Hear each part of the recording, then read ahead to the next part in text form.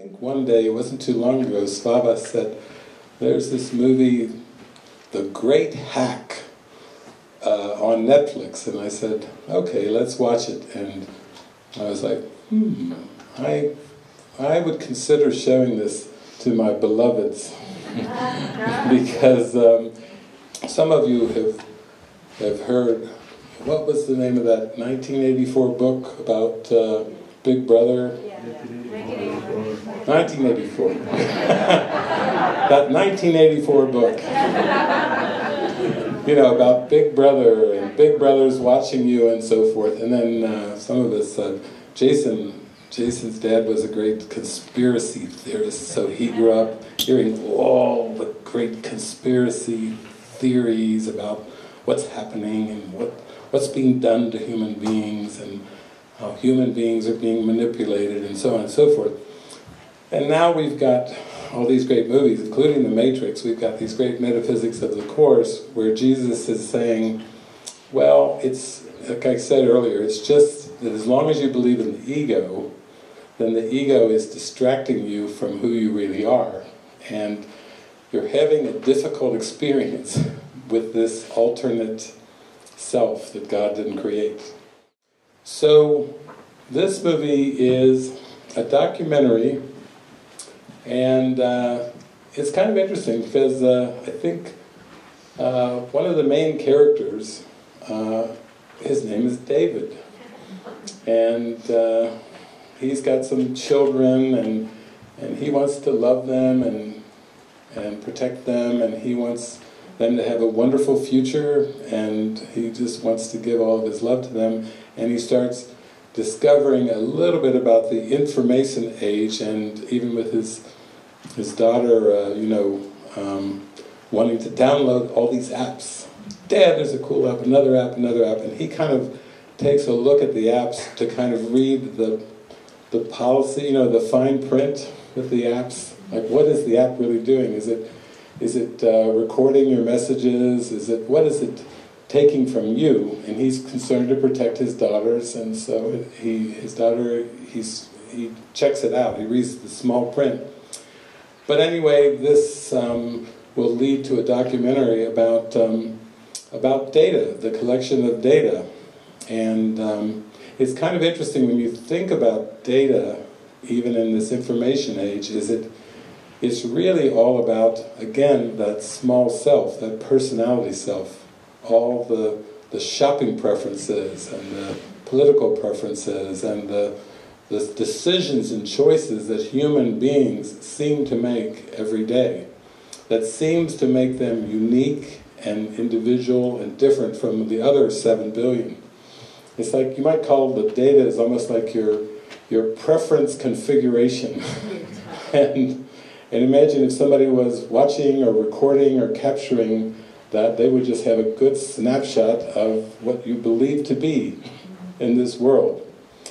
And then when we talk about what's the purpose of that data, what is that data being used for, and so on and so forth, then we start to get deeper into what we talked about this morning. Really, purpose is the most important thing. Everything in the world is actually neutral, but it's the purpose to which it's put forth that's important. Am I letting the Holy Spirit use what the ego made to help me unwind me from the ego, which would be a helpful use, or am I allowing the ego to use what the ego made, these symbols and images, to keep me trapped in a small identity? That's really, this small identity is really fake news. The very identity is, but to the mind that believes the body is real, the person is real, then there's all kinds of emotions that are going to keep coming up because of this investment in this false reality. So I may pause the movie a little bit. This is not, sometimes I am with a group of people and we go into a movie and it requires a lot of Holy Spirit commentary even to stay with the movie, because there's so much there, but you have to be primed to what to look for. This movie is more one of those mind watchers where I just want you to just watch your emotions as this movie plays, because that will start to give you an inroad into some of the beliefs and thoughts that you're still holding on to. So you can see from that perspective is very valuable. It's anything that you watch, anything that you perceive, and you start to feel a little uneasy or a little uncomfortable with, then that's actually helpful. Not the feeling of the discomfort, but it's like the beginning, the tip of the iceberg into what's underneath these uncomfortable feelings. I want the peace of God. I want joy. I want consistent happiness. I don't want to feel uncomfortable. I don't want to feel like I'm at the mercy of a world. I want to see that I'm the dreamer of the dream, and then I can change the purpose of this dream to a happy dream by not judging it. That to me was the most powerful teaching that Jesus offered us, was judge not lest ye be judged, because he knew that when the mind is attempting to judge, it's attempting something that's very unnatural, and it also keeps you stuck in a misidentification.